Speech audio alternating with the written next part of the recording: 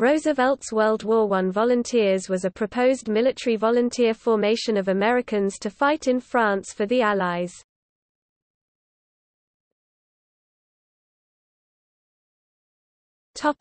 Background. In his book Foes of Our Own Household 1917, Theodore Roosevelt explains that he had authorization from Congress to raise 4 divisions to fight in France, similar to his earlier Rough Riders, the 1st United States Volunteer Cavalry Regiment, and to the British Army 25th Frontiersmen Battalion, Royal Fusiliers.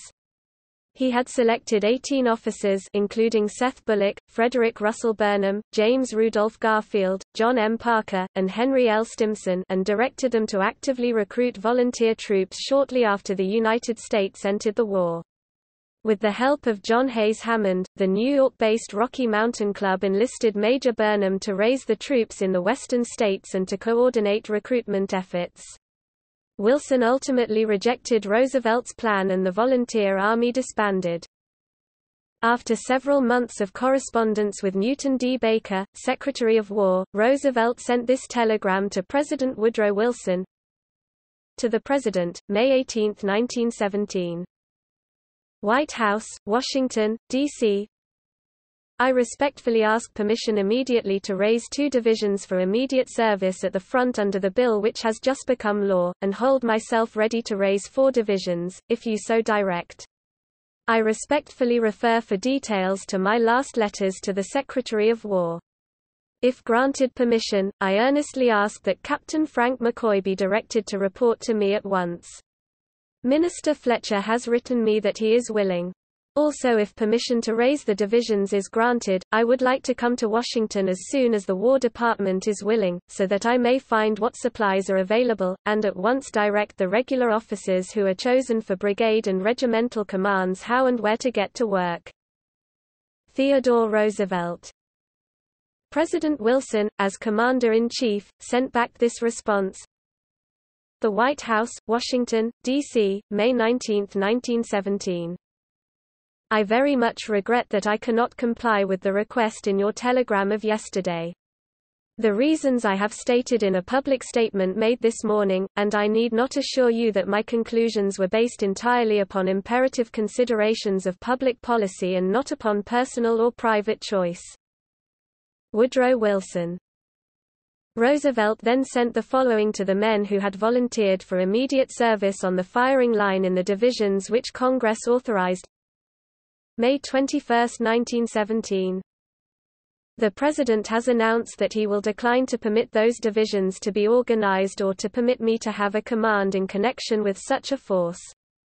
After consultation yesterday, personally or by wire, with some of the men who have volunteered to raise units, regiments and battalions, for the divisions, including John C. Groom, of Pennsylvania, Seth Bullock, of South Dakota, John C. Greenway, of Arizona, John M. Parker, of Louisiana, Robert Carey, of Wyoming, J. P. Donnelly, of Nevada, Sloan Simpson, of Texas, D. C. Collier and F. R. Burnham, of California, I. L. Reeves, Fraser Metzger, and H. Nelson Jackson, of Vermont, Harry Stimson, W. J. Schieffelin, and William H. Donovan, of New York, and Messrs.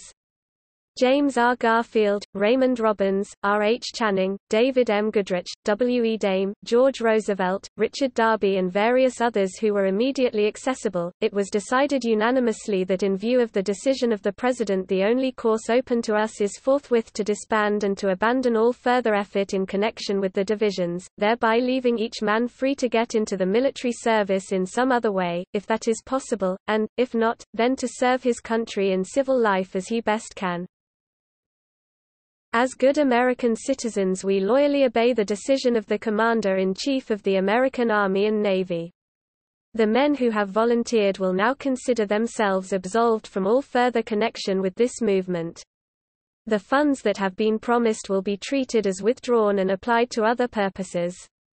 I therefore direct that this statement be sent to the leaders in the various states who have been raising troops and that it be published. Our sole aim is to help in every way in the successful prosecution of the war, and we most heartily feel that no individual's personal interest should for one moment be considered save as it serves the general public interest. We rejoice that a division composed of our fine regular soldiers and marines under so gallant and efficient a leader as General Pershing is to be sent abroad. We have a right to a certain satisfaction in connection therewith." The Brooklyn Eagle last evening stated authoritatively that the sending of this expedition was a compromise between the original plans of the General Staff, which favored no early expedition, and the request of Colonel Roosevelt for authority for an immediate expedition. The Roosevelt agitation, backed by the express desire of such distinguished military leaders as General Joffre and General Pétain, unquestionably had its effect in bringing about the Pershing expedition. The compromise is that France gets American soldiers in the trenches, but Roosevelt will not lead or accompany them. It is believed in Washington that any criticism for turning down Roosevelt will be fully answered by the fact that American soldiers are going over. If this gives the explanation of the matter, I gladly say that we are all unselfishly pleased to have served this use, although naturally we regret not to have been allowed ourselves to render active service. It is due to the men who have come forward in this matter during the 3.5 months since February 2d, when I began the work of raising one or more divisions, that the following facts should be known. If yesterday my offer immediately to raise 4 divisions for immediate use at the front had been accepted, the various units of the 1st Division would tomorrow have begun to assemble at whatever points the War Department had indicated, and they would have assembled in full force and without an hour's delay as rapidly as the War Department directed them where to go and as soon as it provided them camping places, tents, blankets, etc. We were prepared by the use of private funds partly to make good any immediate lack in such supplies as regards many of the units. 15 days afterward the 2nd Division would have mobilized in a similar fashion, and then, at intervals of 30 days, the 2 other divisions.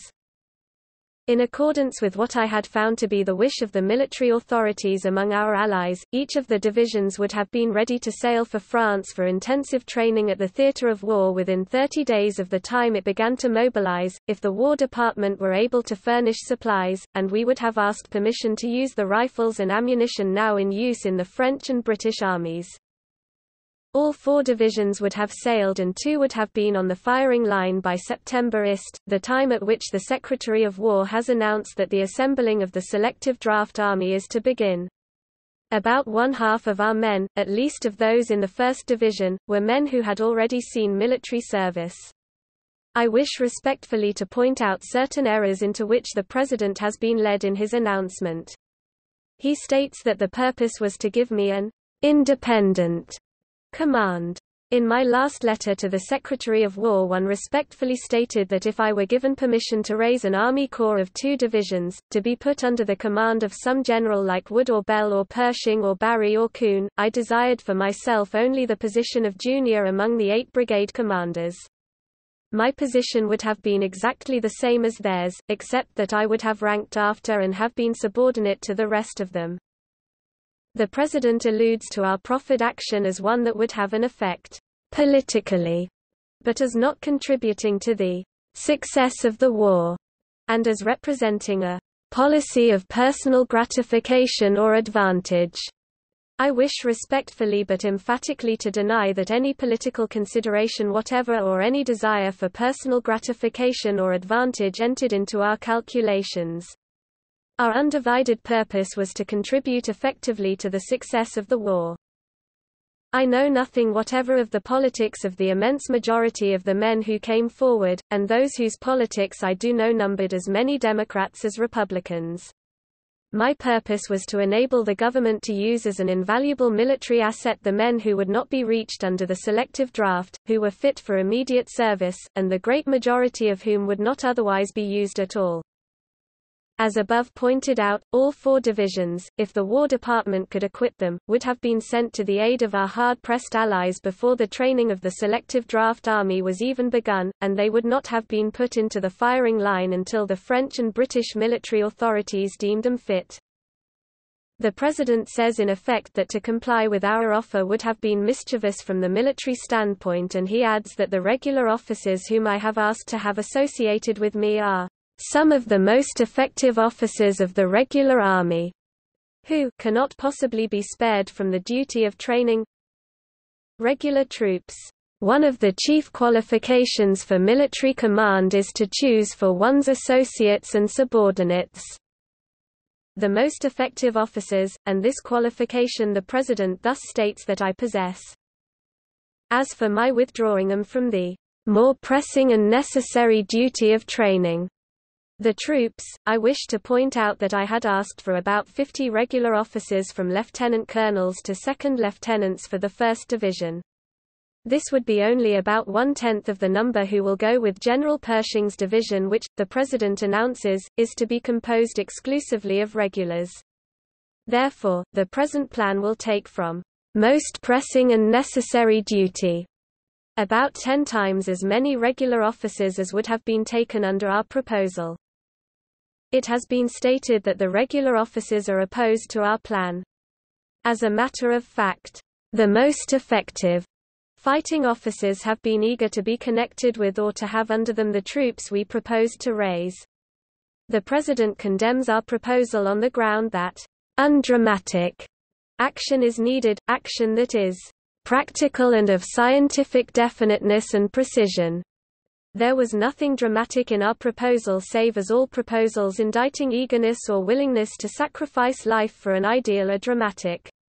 It is true that our division would have contained the sons or grandsons of men who in the Civil War wore the blue or the gray, for instance, the sons or grandsons of Phil Sheridan, Fitzhugh Lee, Stonewall Jackson, James A. Garfield, Simon Bolivar Buckner, Abner R. Chaffee, Nathan Bedford Forrest, but these men would have served either with commissions or in the ranks, precisely like the rest of us, and all alike would have been judged solely by the efficiency—including the scientific definiteness with which they did their work and served the flag of their loyal devotion. Theodore Roosevelt. A few days later, Roosevelt sent this letter to all the men who had done work in personally raising units for the proposed divisions which had been authorized by Congress. May 25, 1917. My dear Sir, you have doubtless seen the President's announcement wherein he refused to make use of the volunteer forces which Congress had authorized him to permit me to raise. Prior to this announcement by the President, I had sent him a telegram as follows, ed. Note, see above. Accordingly, I communicated with as many of the men who had agreed to raise units for service in this division as possible, and after consultation with about 20 of them I issued the statement which is herewith appended. I now release you and all your men. I wish to express my deep sense of obligation to you and to all those who had volunteered under and in connection with this division. As you doubtless know, I am very proud of the Rough Riders, the 1st Volunteer Cavalry, with whom I served in the Spanish-American War. I believe it is a just and truthful statement of the facts when I say that this regiment did as well as any of the admirable regular regiments with which it served in the Santiago campaign. It was raised, armed, equipped, drilled, mounted, dismounted, kept 2 weeks aboard transports and put through 2 victorious aggressive fights in which it lost 1/3 of the officers and 1/5 of the men, all within 60 days from the time I received my commission. If the President had permitted me to raise the 4 divisions, I am certain that they would have equaled the record, only on a 100-fold larger scale. They would have all been on the firing line before or shortly after the draft army had begun to assemble, and moreover they could have been indefinitely reinforced, so that they would have grown continually stronger and more efficient. I regret from the standpoint of the country that your services were not utilized. But the country has every reason to be proud of the zeal, patriotism and businesslike efficiency with which you came forward. With all good wishes, faithfully yours, Theodore Roosevelt. In his correspondence with President Wilson and the Secretary of War, Roosevelt did not mention the fact that he was planning to recruit at least 1 regiment, and perhaps a brigade, 2 regiments, of African American troops for the division. He discussed plans for raising and equipping such a unit with F.S. Stover, a wealthy Philadelphia businessman who was raising funds for the proposed division. In May, 1917, while he waited for Wilson's response to his proposal, he offered command of the regiment or the brigade, if one were formed, to Lieutenant Colonel Charles Young, the senior African-American officer in the regular army, a friend and associate of W. E. B. Du Bois, and author of a systematic study of the cultural basis of military power, The Military Morale of Races and Nations 1912.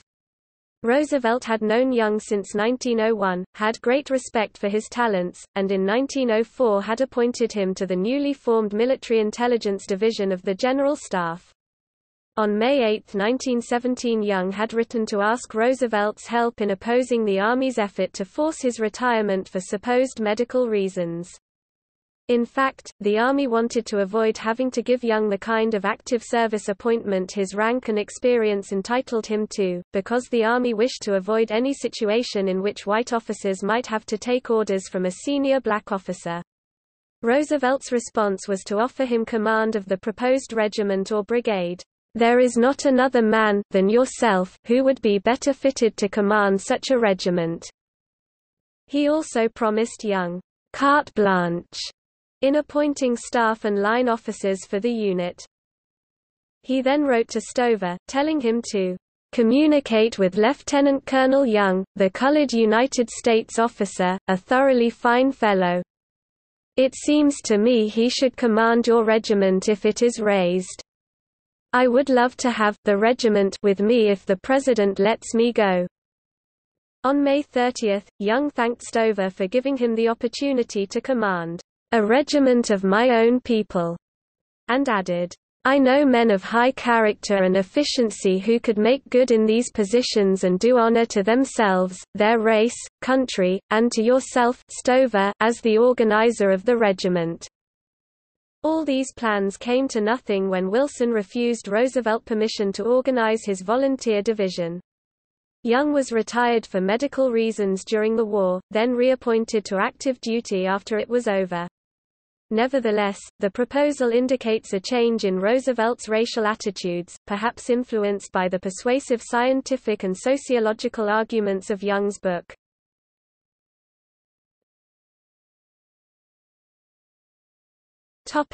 In fiction.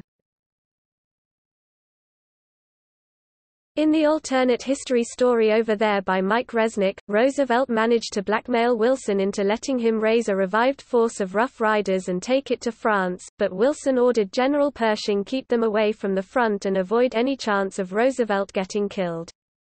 Disobeying orders and determined to recreate his glorious moment of San Juan Hill, Roosevelt led his men to a completely aggressive and victorious head-on attack on entrenched German machine gun positions, capturing the enemy's position.